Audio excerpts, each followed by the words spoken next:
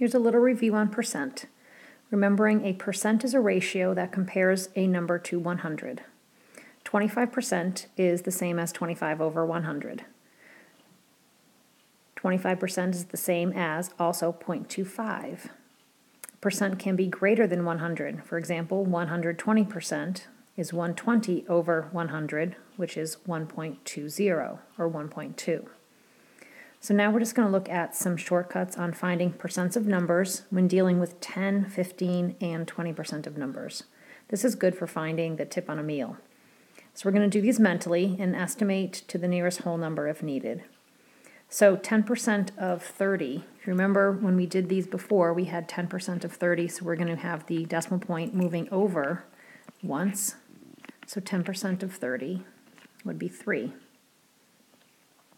10% of 75,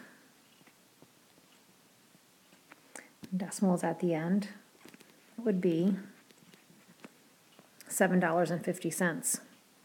You could round up to $8 if you were tipping, if you didn't want to leave the change. 10% of $27.65, just move that decimal over. But remembering we have to think of this in money because we are leaving a tip and we don't work into the thousands, so you could say it would be either rounded to $3 or even just $2.77 if you were leaving it on a credit card.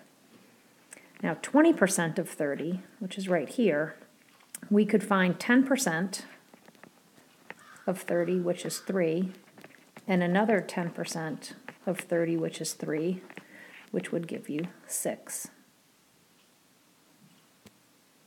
Jumping down to 15% of 30,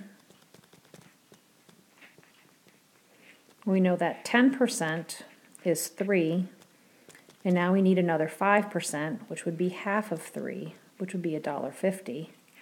That would give you $4.50. So take a look at some of these, see how many you can do.